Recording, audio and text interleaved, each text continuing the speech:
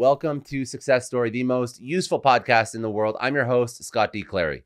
The Success Story podcast is part of the Blue Wire podcast network, as well as the HubSpot podcast network, which has other great podcasts like Socialite, hosted by Steph Taylor. Socialite discusses all things online marketing. Steph Taylor answers all your business marketing questions. She deep dives into the nitty-gritty of online marketing, content marketing, social media marketing, marketing strategy for business owners. If any of these topics resonate with you, you're going to love the show. You'll learn things like how to scale your brand on various different social media platforms, some of the biggest mistakes you can make with your launch of a new product or service, the importance of nurturing and engaging your audience consistently, the importance of having your audience fully understand the problem you're trying to solve and why it's important to solve right now, as well as why growing audiences across all social platforms feels so hard in 2022. You can go listen to Socialite wherever you get your podcasts or at the HubSpot Podcast Network at hubspot.com/podcast network. Today, my guest is Ian Clifford. He is a director, CEO, and founder of FuelPositive Corp. He has over 25 years of experience in technology and marketing. He has successfully led the company to global brand recognition through their unique energy solutions. Since 2006, Ian has raised over $50 million in equity financing for FuelPositive. He also, previous to FuelPositive, co-founded Digit Interactive, a full-service internet marketing company serving Fortune 500 clients, which he exited and sold. Now, what he's doing at FuelPositive is incredible. FuelPositive is a Canadian growth stage technology company making their name known because of their commitment to providing commercially viable and sustainable clean energy and fossil fuel alternatives. So they focus on technologies that are clean, economical, and build on what's easily in place, the infrastructure that's already in place. They've created green ammonia. They've created an environmentally friendly way to create ammonia as an alternative to fossil fuel. FuelPositive will affect the course of climate change through the practical solutions they're implementing, green ammonia and other solutions. Well, we spoke about Ian's origin story. We spoke about his transition from photographer to tech CEO and how he got behind both the EV movement when he first built and sold a company that created electric vehicles way before Tesla, all the way through to FuelPositive and what he's doing right now, what he's been doing for the past several years. So we spoke about his inspiration as well as how to build a business in a space that is inundated with legacy infrastructure, legacy products, and how he manages to basically create an industry, a blue ocean, so to speak. So we spoke about some of the lessons that he's learned with FuelPositive, how he's taking it to market, how he is lobbying and working with government, how he's working with farmers, how he's marketing it through word of mouth to basically change and shift course correct climate change through some of these practical solutions, and then ultimately how he built a team around such an innovative company that makes sure that the company, the vision, and the mission is all successful. So let's jump right into it. This is Ian Clifford, director, CEO, founder of FuelPositive Corp.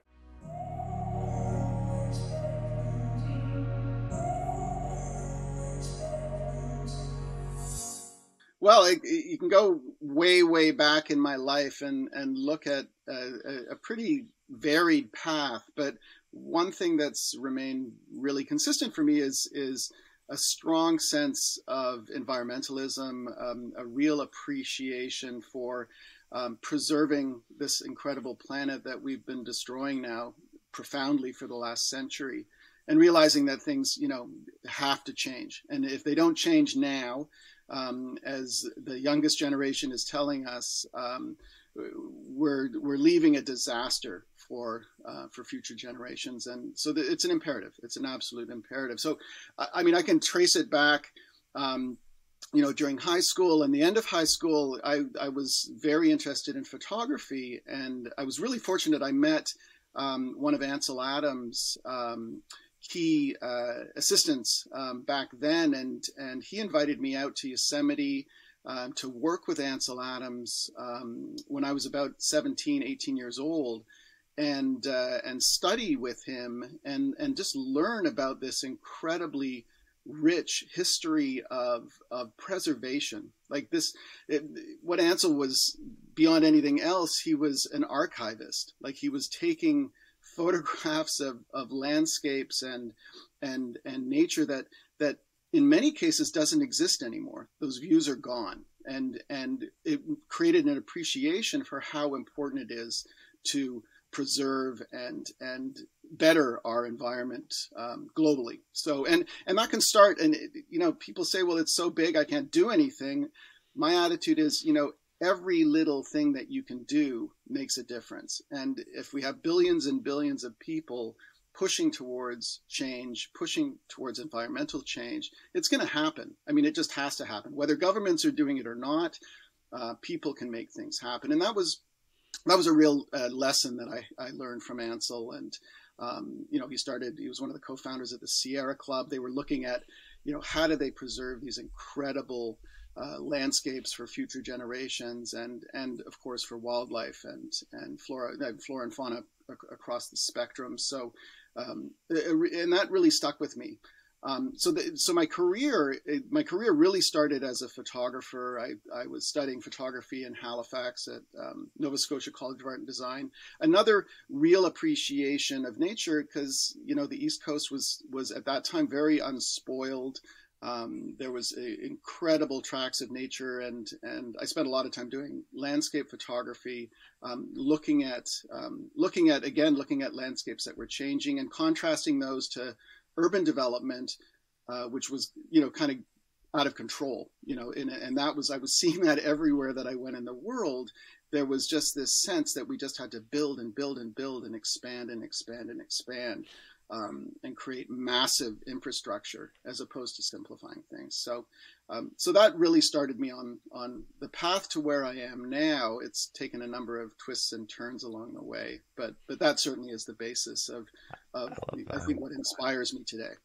I was gonna say I love the origin story. I love what drives people, and it's interesting. So you got into photography. When did you pivot that? Because you're capturing nature and you're capturing the state of the world through an aesthetic and an artistic lens.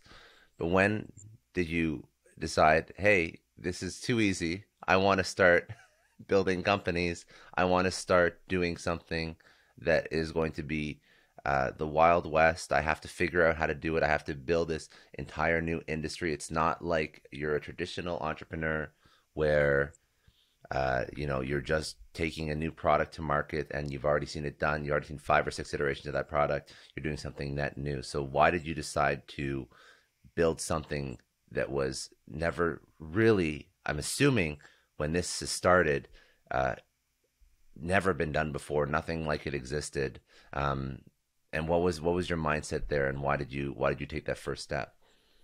Well, it went through a number of different transitions, and I was always kind of a few steps ahead in terms of what was trending. So my first big pivot was to move from sort of traditional photography into digital photography, and that was before anyone was even considering.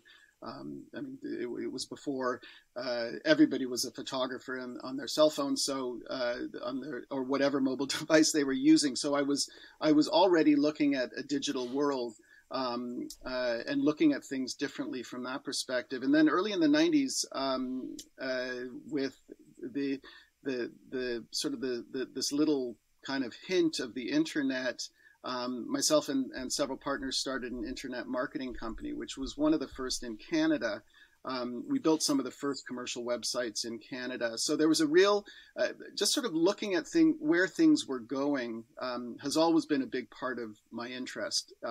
So we built that company. We sold it back in 2000 to Quebecor, kind of at the height of the market. And I really at that point was reevaluating what I wanted to do next. And interestingly, I had a fascination with electric cars for a long, long time.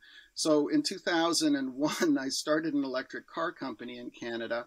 It's called Zen Motor Company. And we built neighborhood electric vehicles. We sold about 1,000 of them in North America, made us one of the biggest electric car companies in the world at the time. But yeah. again, we were totally ahead of the curve. So the adoption just wasn't there.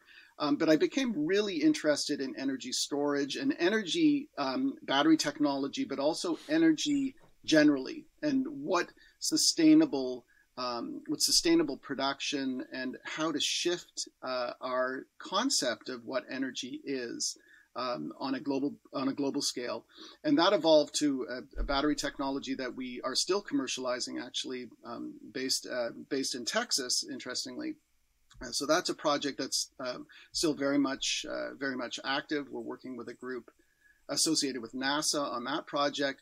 But about a year and a half ago, I became really interested in the idea of replacing fossil fuels. So it's one thing, battery electric is interesting, and battery electric is scalable to an extent, but there's a lot of issues around energy storage to begin with. And there's a lot of issues around lithium and all the other the elements that go into battery technology today. It has a huge environmental footprint. It doesn't have the energy density of fossil fuels.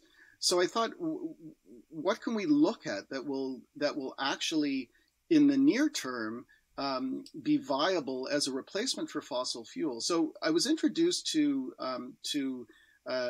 a scientist and his team at Ontario Technology University. This was about 18 months ago, who were developing a green ammonia system. And I really, at the time, didn't know a lot about ammonia. My experience with ammonia was, like most of us, kind of, that weird smell at the skating rink kind of thing, right? With a refrigeration system that's not working properly. So I didn't understand the scope, and learned very, very quickly that ammonia as a technology, as a material, has been around for a century. 80% of it is used in agriculture as a fertilizer. And the industry that manufactures ammonia, and has for the last century, is one of the dirtiest industries on the planet in the sense of from an emissions perspective. So to produce a unit of ammonia in traditional processes is one of the most carbon intense manufacturing processes on the planet.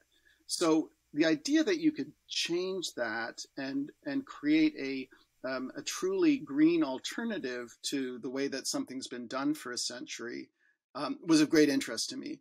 And Dr. Ibrahim Dinser and his team were extremely forthcoming when it came to really educating us in terms of what the viability was. So that got us really interested. We did a tremendous amount of due diligence on the technology. April of 2021, we entered into a purchase agreement with Dr. Dinser and his team to purchase the intellectual property. And since then, we've been commercializing it. So this is a relatively new endeavor, but we've got up to speed in an incredible pace over the last 12 months. Interestingly, it's almost to the day that we did our name change from the previous company name to FuelPositive. So it's really, really new. It's moving quick. It's moving like super, super quick. Super fast. Yeah. Now tease something provide some context, because of course, like you just mentioned, and you're 100% right, nobody really thinks of ammonia in the sense of this is going to be the future fuel source that's going to power anything. I don't think people have that concept. Most people have the concept of, okay, well, let's get more EVs on the road, and that's a great step. And you just mentioned a few things, like, and I'm not gonna try and reiterate because I'm gonna misspeak, but why is there such a focus on battery and battery technology for certain carbon emitting vehicles and whatnot, and that's what people are focused on right now. And there seems to be a wave of EV, and you have Rivian, and you have Tesla, and you have all these other EV companies, and now you have these government mandates that are focused on EVs. So it seems like the rest of the world is focused on the thing that you were doing several years ago that you found wasn't actually a solution to any sort of global warming carbon emissions problem. So there's a disconnect there. Yeah, and I guess, I mean, you have to look at it from a number of perspectives. The reason EVs are viable, of course, is that there's infrastructure. You can charge a vehicle.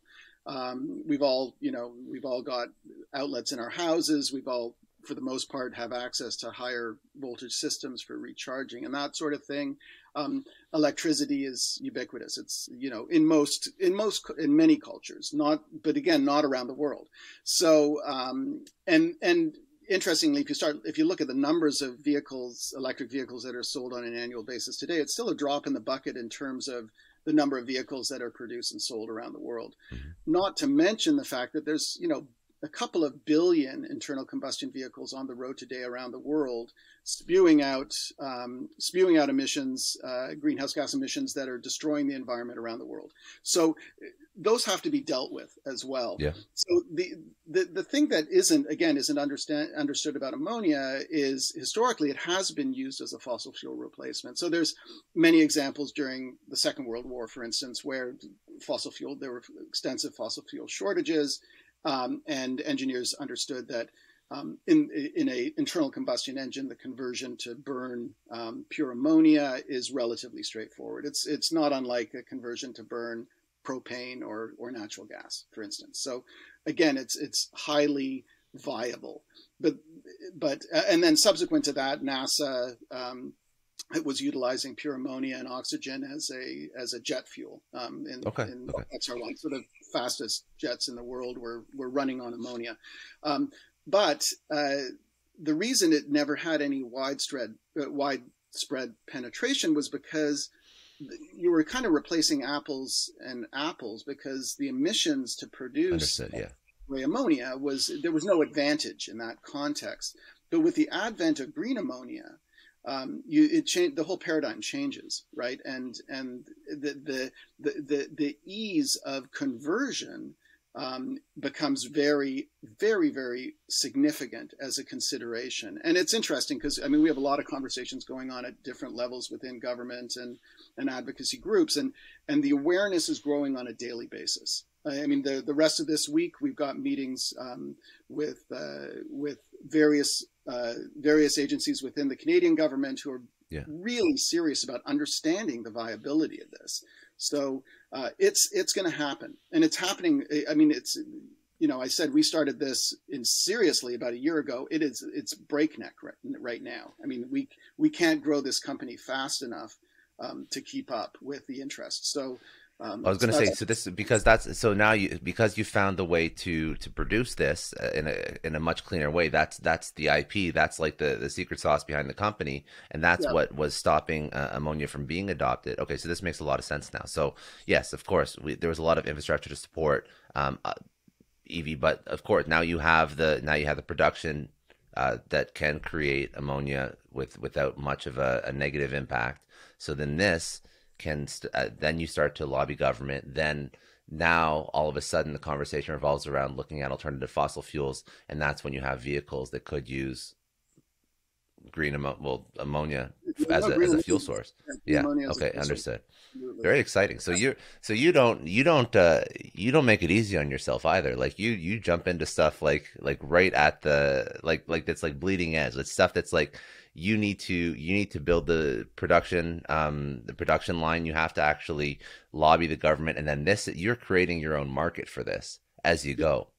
Well, for us, we're taking more of a Tesla model approach to this, because historically, what happens, and what very often happens, is you'll get entrepreneurs with really great ideas. They'll bring the idea forward, but they won't have a commercial plan, right? They won't know. I've seen that a lot, yeah. And I've seen it a lot, and I've done it. I've learned from experience that in order to make a great idea stick, you've got to figure out how to manufacture it, and manufacture it efficiently and quickly, and with proper distribution and proper support. So that's a big part of our build of this company, is around those capabilities, and knowing that we can scale this incredibly rapidly and at a global scale. So one of the big differences to understand in how we're doing things as opposed to how the industry has historically done things, gray ammonia or dirty ammonia has always been produced sort of at a refinery scale production, right? So the ammonia industry sort of has been tied to the oil and gas industry for the last century, because their ammonia production has been entirely dependent on fossil fuel. over the last century. Our systems are modular and scalable. They're small. They're intended to be deployed with end users as opposed to mass centralized production and distribution of green ammonia. So what we're doing is giving initially farmers the opportunity to have a fuel positive system on their farm, utilizing renewable energy. It could be solar on the farm. It could be they could be on a renewable grid. Manitoba is a great example. It's all carbon-free electricity and very, very low cost. They can produce then, and utilizing a fuel positive system, using electricity, water, and air. They can produce all of the anhydrous ammonia they need for fertilizer. They can produce enough to use for grain drying, so they can replace fossil fuels for drying crops. And they can convert their tractors and combines and other implements to run on the ammonia that they're producing. So a farmer who was an absolute hostage of supply chain and cost variability, like insane cost variability. We're talking about, in Manitoba, a farmer who was paying $600 a ton for anhydrous ammonia 6 months ago is paying $1,200 a ton today. I mean, these are insane. And same with fossil fuel costs, right? And supply. So the supply chains are all screwed up. So what we're doing is it's not only revolutionary from a production perspective, but it also creates this independence for the end user, right? So they're off grid essentially. They're able to produce everything they need to grow crops, to produce, to run their equipment, and so on. And that's, I mean, you can imagine the response that we're getting in terms of interest, because I mean, farmers are one of the most vulnerable. It's one of the most vulnerable professions on the planet. Not only is it the weather, but it's everything else in the supply chain. You're deeply affected by. So what we're doing is we're saying, no, you don't need that supply chain. You have the skill. You know how to work with this material. We can make it for you on site where you need it, and you can control your costs, and you can control your supply, and be remarkably independent. And so we've got a number of farmers lined up throughout 2022 for pilot projects. So we're building systems now that will be deployed throughout 2022. And you know, the proof is in the delivery, and the proof is in the system working on farm, and that's where we're starting, because I just want to take a second and thank the sponsor of today's episode, HubSpot. Now, running your own business means uncertainty is everywhere. So wouldn't it be nice to have a CRM platform that just works? A CRM platform that helps you provide a seamless, connected, best-in-class customer experience. For too long, businesses have had to deal with managing point solutions that slow down their teams, frustrate customers, and hit them with hidden fees. HubSpot's all-in-one CRM platform has everything you need to do business, no hidden fees included.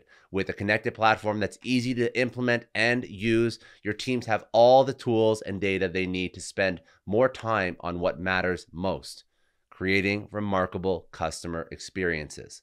Learn how HubSpot can help your business grow better at HubSpot.com. That's to take to market. So that was gonna be my question. It's how do you actually market and sell something that nobody has a concept of? So you're working with farmers first. You're eliminating any sort of variability, at least from a fuel perspective for them, and that would be like your proof of concept. And then after you work with these farmers, how do you sort of blow this up on a global level? How do you start to approach new partners, approach new government agencies? Is there like a sales and marketing plan for that? Because I just find it incredibly interesting selling something that, again, it's that blue ocean. So when I always think of blue ocean, I come from a software background.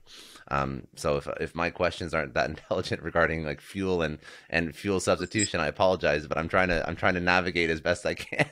No, but I understand. It's an incredible concept, but if you take it back to like a blue ocean strategy from a software perspective, you look at Benioff and Salesforce, and when he was disrupting like the Oracles and the Ciscos, and he was creating the concept of cloud. And then once he created the concept of cloud computing, then he conveniently slotted a product into that, which was, you know, Salesforce.com. And that was a true blue ocean, because at that point there wasn't really the concept of cloud. Everybody had like a server sitting in their office somewhere, as opposed to using any sort of hosted technology. So that was one way that I've seen, and actually that story, that use case in the book behind me, Play Bigger, and I love that story. But in a blue ocean like this, where this has been, ammonia has been an option, but it was never a proper alternative because of the manufacturing process. How do you combine a sales and marketing strategy to take this to market, to shift people's perspective of what they used to know about ammonia, so that you can eventually, because any sort of fuel company has to at some point become the de facto. You have to become the de facto source that people always look to, because that would be that, like, in terms of your vision as a founder, that's the way you're going to have the biggest positive impact on the world. But that takes a lot of education. It takes a lot of, in my opinion, would take time. So how do you actually bring this to market so that you do get that that mass adoption of ammonia? Yeah. So no, it's a fundamental question. So we start in agriculture. The reason is 80% of ammonia is utilized in agriculture globally. Farmers understand how to work with it.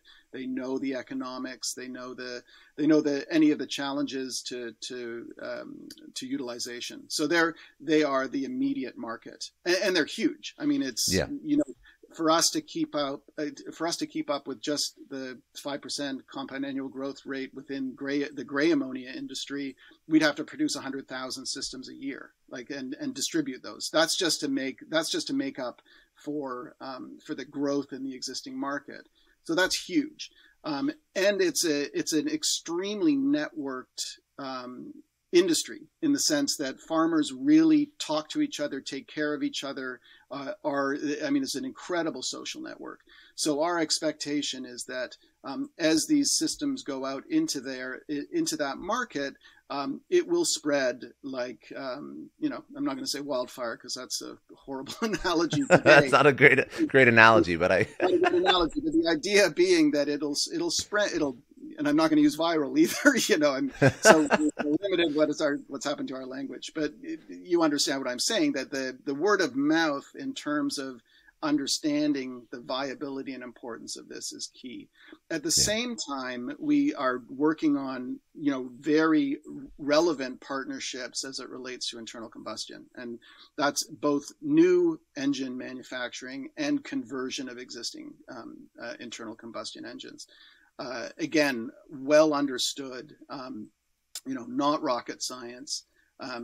Emissions can be absolutely controlled, and to the point where, the water vapor becomes your only emission if combustion is proper in the system. So that then becomes the part of the part of it that is truly revolutionary here, again, is the decentralized nature. So you could take, for an example, a long haul trucking company, right? So they've got fuel depots across the nation. And their trucks run a regular schedule. There is no reason why a company like that wouldn't have a fuel positive system at every single depot. They'd have wind and solar generation. They'd producing their own fossil fuel, carbon-free fuel in green ammonia, and refueling their trucks. That's one example. Again, the idea that this becomes such a widespread, decentralized solution that provides for that independence. And I think this is something that we've learned. We've learned this through the pandemic, in the sense that we are so vulnerable to supply chain around the world, obviously. But also, pricing and supply is controlled by, conglomerate type companies that aren't looking out for you and I. They're looking out for their, for the interests of their shareholders in a way that is not sustainable going into this, the next number of years and the next century ahead of us. We have got to figure out really intelligent ways of moving things down to a much more local level of supply and demand. And this is what this a system like ours, this is what it entails, and this is what it enables. And where do you see, and what is your vision for the company? Where do you see it going? Where do you see the size of the company? Do you, because it is a blue ocean, do you almost welcome competitors? Because if you see competitors in the space, that means you know that you're moving in the right direction and more people are interested. Or what's your outlook for the next 5 years for green ammonia? Well, for us, it's going to be the growth of manufacturing and distribution of our systems. So we see them being deployed all over the world, quite frankly. We're building them in 20 and 40-foot container platform for the reason that they can be moved around the world where they're needed, and then utilized on site for end user.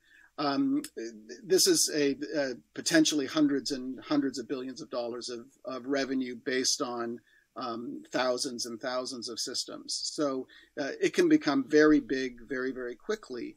And remember, the market that we're displacing is an antiquated, centralized market with end users who are desperate for change. So it's a perfect storm in the sense that adoption around that kind of change makes absolute sense. So getting government support behind this, and I'm not really talking financially, but more on just in terms of stakeholder interest and importance in getting the message out that this is viable and this needs to happen.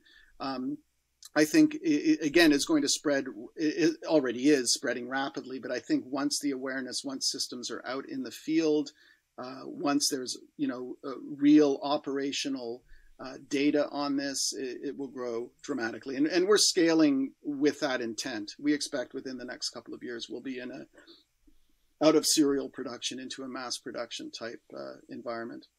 And then I would say just a question for the entrepreneur and me and the people that are listening. When you build out a company that is in such a novel, new industry, new technology, new IP, how do you find people for your company? How do you find the right people to work with? Because this is mind blowing. Like, this is, again, is not something where you can say, hey, I would love if you had X amount of years in the green ammonia field. Like, it doesn't exist. Yeah, exactly. So how do you find the right people that can make this happen? So again, that's a wonderful and really important question. And we're building the team based on the core values of the company. So this is about this company is about change. It's about honesty. It's about transparency. It's about all of the important values that we've clearly stated on our website. In every piece of communications that we create, our values are front and center, and that attracts a very particular and specific type of person, right? So if we're selling the opportunity on a value base, not just on a technical base, you really have to share the vision to participate in the company. So our hiring process is extremely focused on individual values and really building the team dynamic in such a way that we're all pulling in the very, very much the same direction. And interestingly, there's a lot of engineers and scientists who are looking at this space now and have spent a lot of time recently in green hydrogen, which is a direct component, of course, of green ammonia. So there's a lot of people coming through the educational system who have an awareness and an interest. So, I mean, we're hiring actively right now, and the quality of candidates that we're getting is extraordinary. Like, really amazing. And people understanding, that this is mission and value first, and delivery of products second. And we've got, again, from a manufacturing depth and skill sets, we're building a world-class manufacturing team.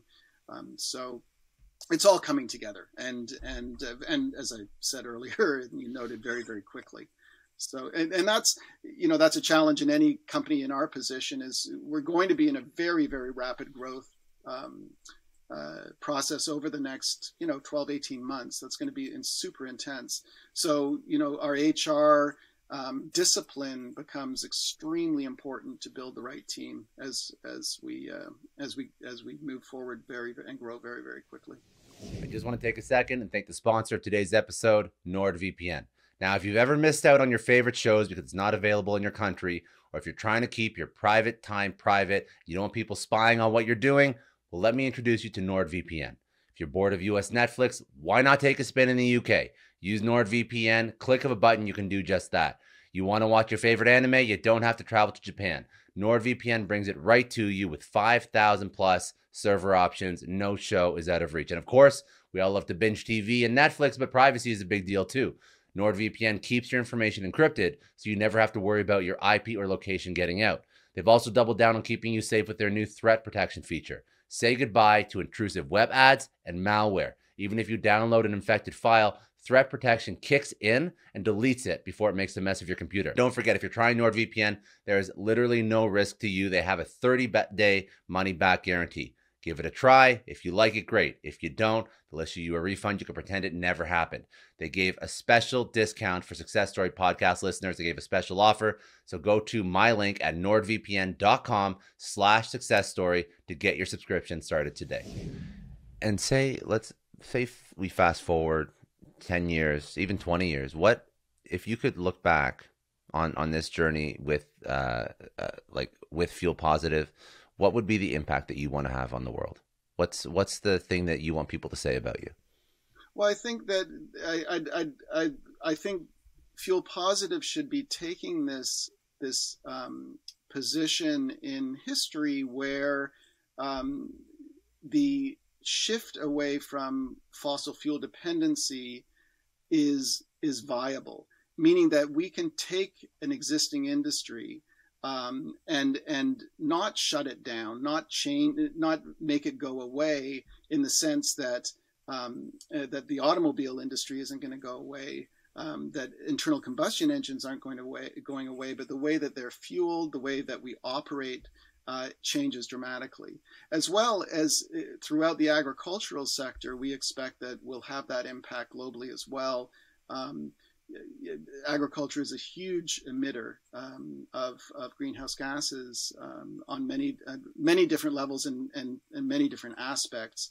But we believe, again, we can take some of the core emissions and eliminate those, quite frankly, and create this new and positive way of farming that is sustainable. And we think we can be an absolutely key aspect of that. So I mean, those as two pretty fundamental legacy pieces, I think would that would be profound success for us, obviously. Amazing. Amazing. No, that's great. I want to pull out a few like rapid fire insights from you and your career. But before we pivot, most importantly, where can people connect with you? Do you want to send people to social if they have questions? Do you want people to go check out a website? So any sort of links, social, that you want to drop, go for it. So people can go find Yeah, I mean, fuelpositive.com, we spend a lot of effort on our website and the depth, and it's a very living site in the sense that it's evolving constantly. We've got a really, really active team building that community for us. So that's the right place to start. I mean, I'm easy to reach. I'm Ian at fuelpositive.com. So I'm very happy to take incoming inquiries. But on the website, a tremendous amount of questions are answered, and very, very active FAQ section. We're very, very active. We're a public company as well. So, of course, from that perspective, we're transparent. So you can learn a lot about us in that context as well. And social media is building. I mean, the real thing for us is, as soon as there's systems in the field again, as soon as there's something to take a picture of, it's being such a visual medium, Again, we're going to focus very heavily on building that story, building community around our end users as well. I think that's the stories. I mean, this is one of the things that's so great about the people, and now predominantly farmers who are coming in, who are really concerned about the environment, who are incredibly innovative in terms of the types of change that they're willing and interested in implementing. I mean, these are fascinating people with great stories and histories. I mean, I would love if, it's one thing for me to talk about the company, but it's another thing for an end user to talk about, what's the real benefit here? What's the real experience? And that, of course, that will replicate itself dramatically as systems are out in the real world. Yeah, very smart. No, you're 100% correct. Like when you start getting, it's always great to create something new, but when you start seeing how it actually impacts the lives of people, that's when it all starts to like you start to realize what you're actually doing. So exactly. And that's the joy. That's the joy. That's the excitement. That's the I mean, you talked about recognition. That's kind of the recognition and legacy is really changing people's lives in a positive way and enabling that, being part of enabling that is, I think, a real objective of Fuel Positive. Incredible. Okay, so let's go into some rapid fire, just pulling out insights from your life. So first question, the biggest challenge that you've overcome in your personal or professional life, what was that and how did you overcome it? Biggest challenge professionally has been building the right team, right? So I've gone through a whole bunch of different teams over the last couple of decades in terms of the different initiatives and companies that I've built and been part of, and it's so essential to get the right people. So I mean, I've suffered narcissists through various iterations, and narcissism has become just sort of the attitude is that there's something normal about it, right? That it belongs in our psyche in some way. And I completely oppose that view. I think that there are so many people out there who are good, honest, team building, not driven by ego, that make the best teams. And that's what I've got today in our company. It's like, and again, this came from learning the hard way, working with people who only cared about their own interests and really didn't have the team at heart and didn't have the vision or values that were necessary. So that's been the biggest challenge and the biggest learning, I think, through my entire career. If you had to choose one person that has had a huge impact on your life, obviously there's been many, but pick one. Who was that person? What did they teach you? I think, without getting too corny, I think my parents have provided a real beautiful basis for, again, humility and empathy. They were able to listen. They really listened actively. I think that is the skill and ability to do that, I think, is really important. And also as a business leader as well. I mean, you've got to hear people. You've got to be able to hear people, not just tell people, and too many people, too many entrepreneurs think they have all the answers. They're not looking for any support. They just want to get their things done, right? And they're not listening well. So they've had a huge impact. Of course, as a young person, working alongside and in the vicinity, even in the aura of Ansel Adams, created a real attitude. He was such a very humble, very funny, but very serious person. And that had a big impact on me, obviously, as a young person. And I hope I've carried that sensibility through to where I am today. No, that's good. That's good. That's a smart lesson too. Just the fact to be open to learning and to be humble and to know that you don't know everything. I think even that alone is something that can take a lot of people to the next level in their career, in their business, whatever. Absolutely. Yeah, no, very, very smart. If you could pick a book or podcast or something that people should go check out that you've enjoyed that has impacted your life in some way, business or non-business, what would that be? Well, as a Canadian, I really focus on the entire Canadian Broadcasting Corporation network of information. I think there's something about Canadian broadcasting, and it could be, I mean, just from the news through to special interests and so on, so many interesting things. I think the work that David Suzuki has done over the years and his foundation today is a really, really important organization that provides such broad analysis of issues globally. And I've had the pleasure of meeting him a couple of times through my career. He's just, again, a straight talker, direct to the point, doesn't get caught up in all of the politics of things, but pushes through to the key issues. I think that's incredibly important. Another thing that we're doing, we're becoming involved in the Aboriginal Business Association across Canada. There's a real important application for our technology in remote communities, so to provide energy and fertilizer and fuel and so on in communities that are now relying completely on diesel to support themselves. So I think there's a lot of lessons to be learned from the Indigenous peoples across the world, in fact, who have lived and breathed these incredible places that we now call home for centuries and millennia. For much longer than we've been here. So exactly, yeah. We're a drop in the bucket in terms of time. Exactly. Yeah. If you could tell your 20-year-old self one thing, what would that be?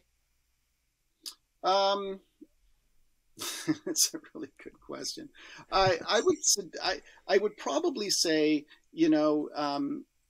probably slow down a little bit, appreciate things a little bit more. I as a 20-year-old, I couldn't move fast enough, through things. And it had a good element in that I was trying to always sort of be ahead of things, which is great. But I don't think I kind of slowed down enough to appreciate things.